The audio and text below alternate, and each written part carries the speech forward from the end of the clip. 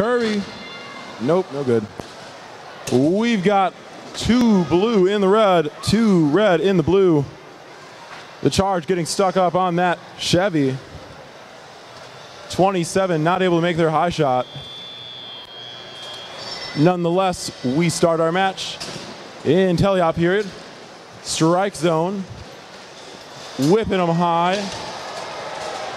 I'd like to see Halinene as 27 Team Rush drives towards that red tower, puts one high, and makes their chains sway.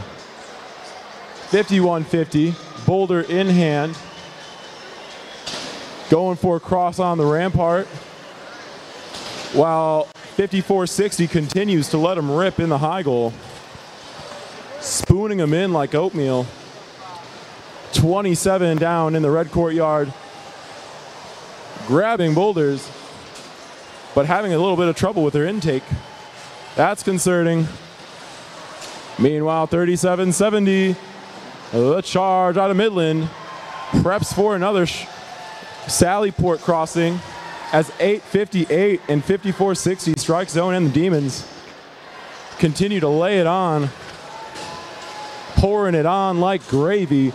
We've got red leading 87 to blue 66. Red tower with 3 strength, blue with 1. The blue line still needs 1 more crossing to get that breach point. 27 throws it sky high, and the guillotine falls behind him. As Kersley, 51-50, the Hybrid Hornets, drop another deuce in the low goal. We've got 40 left to play in this match. Red still with 1 strength. As Rush brought it down to 0, they lead 102-80.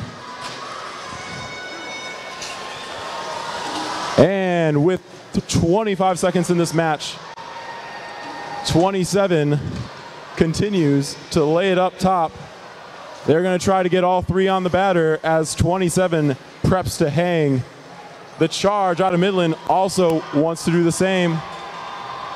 54-60 with a broken arm, but with 5 seconds left, the Demons can still get on. 2-1-0.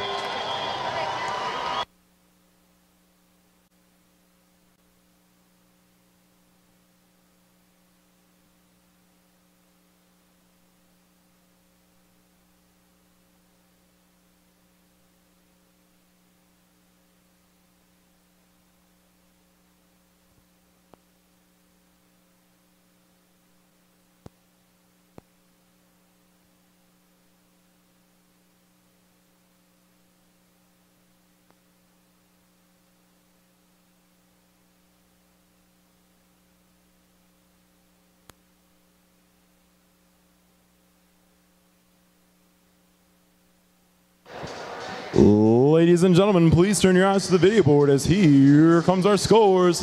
Red Alliance 139, Blue Alliance 102.